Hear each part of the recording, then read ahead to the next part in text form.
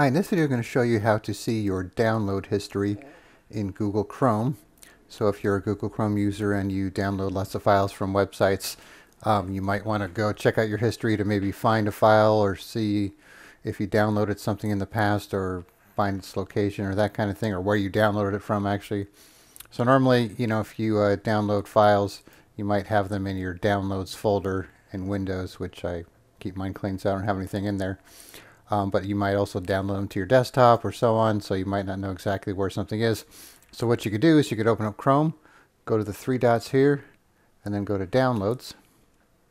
And this will show you your downloaded files, where they came from, and so on. And then if you see these ones that are crossed out, it means that file is deleted, so I can't access it, but at least I could see, here was an eBay label, and this is where I got it from, and I could tell it was deleted if I want to see the file name, that kind of thing.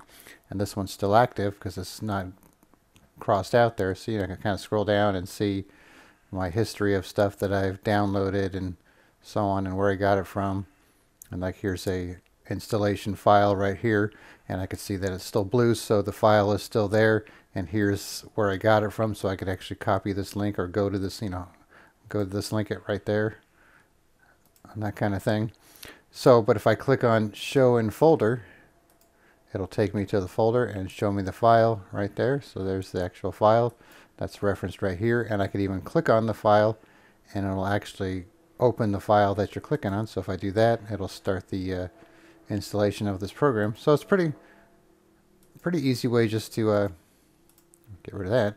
Pretty easy way just to go through and to find your download history, where you got it from, where it was downloaded to, if it wasn't deleted. See, the ones that are deleted, you can't see where it was downloaded to because it's deleted, so it doesn't know. But the ones that are still there, you could actually go to the folder and find that file, or like if you need to find out the address of where you got it from, you could do that and go back and try and download it again. So once again, go to the three dots here on the top and go to Downloads, and it'll take you here and it'll be sorted by date, and you could take it from there. All right, thanks for watching, and be sure to subscribe.